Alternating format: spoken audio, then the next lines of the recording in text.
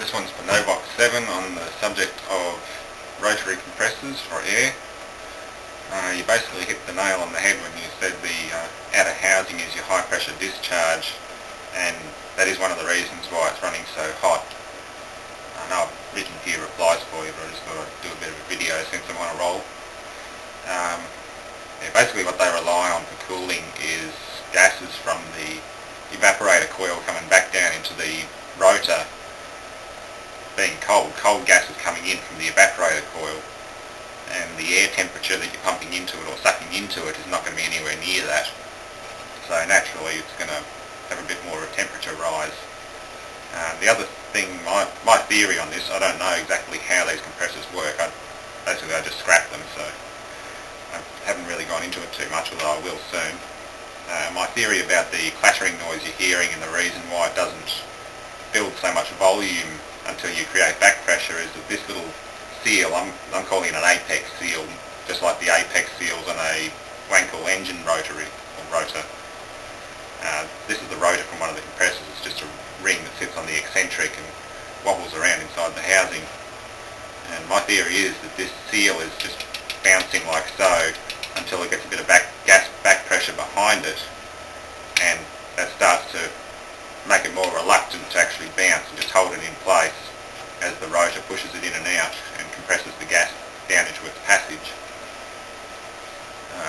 That's just a theory at the moment. I don't know for sure, although it seems to be the case. You're obviously getting it to work with a bit of back pressure in it, and no doubt the quality of the seal between the rotor and the apex will improve as you create even more back pressure in that canister, which also leads me to believe with such a high speed compressor motion and such a small chamber, you may well in fact create 300, even close to 400 psi, which is pretty scary stuff when you're only dealing with plastic and copper airline, which I don't even think copper's rated for much more than 350. You're the brazing expert, so maybe you can tell me. I don't know exactly what these copper lines are rated for as far as burst pressure is concerned, and that'd be the worst case if the solder joint lets go and takes your head off. Then there'll be no more good videos to watch, so you've got to be careful with the high pressure stuff. The other thing was dieseling. I know you're probably familiar with the principle of the diesel engine, and it's simply pressure and heat energy detonating the fuel and air mixture, and that's exactly what can happen inside the scroll compressors. As it's contracted through the scroll, there's so much heat and pressure build up that the fuel and the oil vapour and any trapped air in the system can just go bang and shatter the fins off the scroll. I don't know if these ones have the potential to do it, although they'd run hot enough and hard enough that I imagine they could. I don't know if it could kill it. They're so robust. I imagine you just get a bit of a pop and a thunk every now and then, and that's it. But on the off chance that it does do a bit of damage, it may just crush the spring on your apex seal or jam it back and the compressor stops pumping. But that'd be another little thing. I might set up a little diesel mister or something and just deliberately pump some down its intake to see if I can make it go pop. Get a bit of a bang out of one for once. Well, this is basically the same size rotary compressor as you have in your dehumidifier. This is just a little window unit air conditioner I had in my bedroom in summertime. It's actually got the smallest rotary compressor I've ever seen in person. I'm surprised they put such a small compressor in a window unit.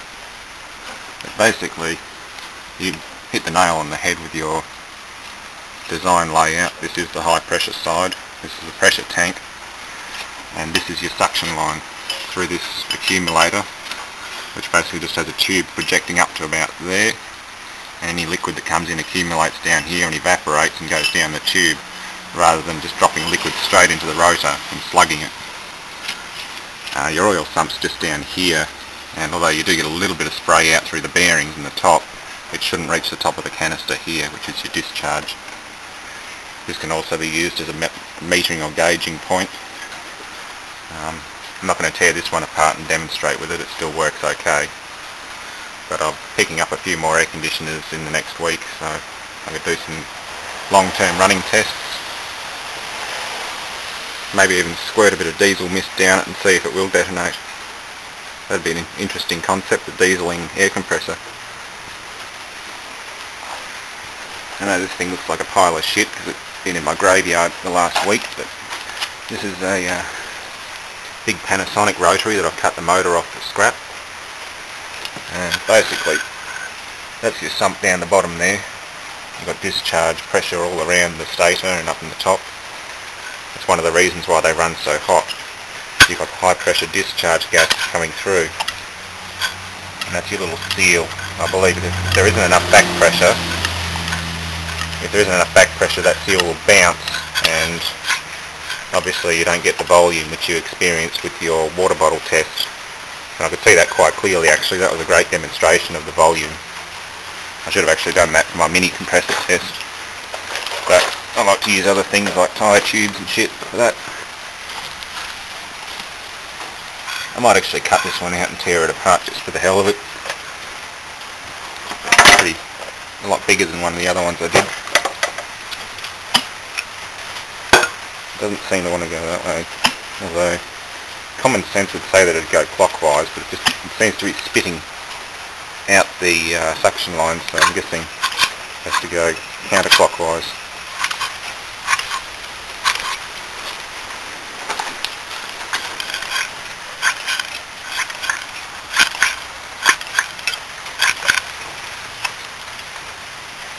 Get a bit of compression there.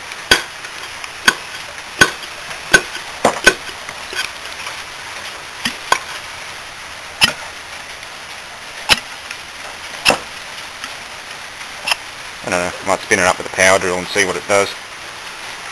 But that's for this weekend. I'm going to be pretty flat out this week, so stay tuned.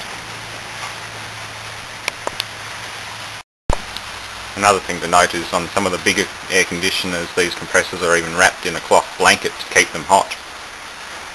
Excess cooling, I imagine, particularly in Arctic climates and North American winters, I imagine they could freeze up